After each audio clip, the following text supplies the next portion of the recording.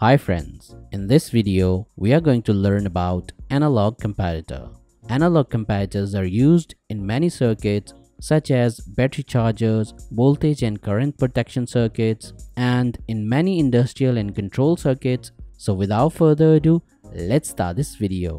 If you haven't subscribed to my channel, then do subscribe and don't forget to press the bell icon so you can get notifications whenever I upload a new video. These are my other channels, do subscribe them as well. And you can also follow me on Facebook and Instagram. Component list, circuit diagram, everything is in the description below.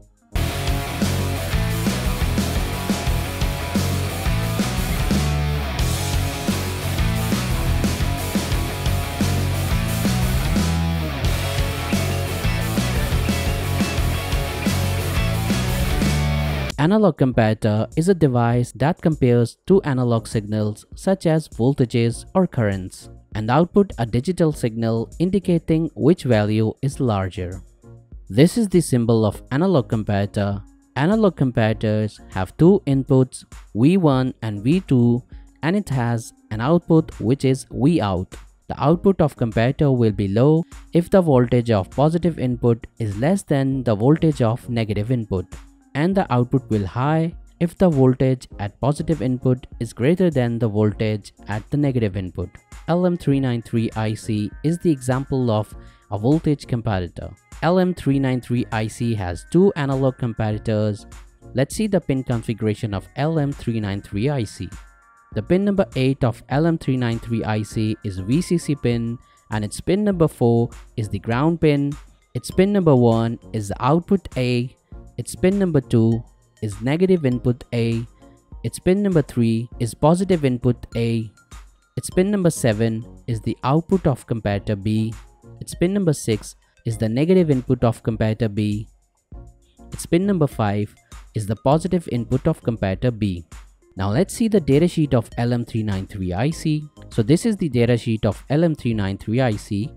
The operating voltage of LM393IC can be from 2 volts to 36 volts. Now let's see some example circuits to better understand analog comparators. So I have made this simple circuit with LM393IC. As you can see, I have connected a load resistor at the output of the comparator, and I have also connected a voltage probe at the output which will indicate the voltages.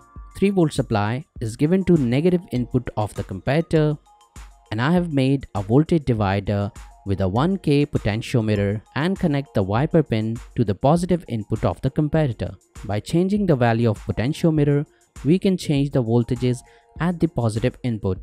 Now you can see the voltage at positive input is less than the voltage at the negative input, so the output is low. Let's increase the voltages at the positive input.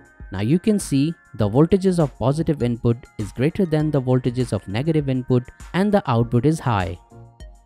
Now let's connect fixed supply to positive input and the variable supply to negative input. Now you can see if the voltages at the negative input is less than the voltages at the positive input, the output will be high. Let's increase the voltages of negative input. Now you can see the voltages of the negative input is greater than the voltages of the positive input and the output is low. Now let's connect an LED at the output of the comparator circuit and see how it works.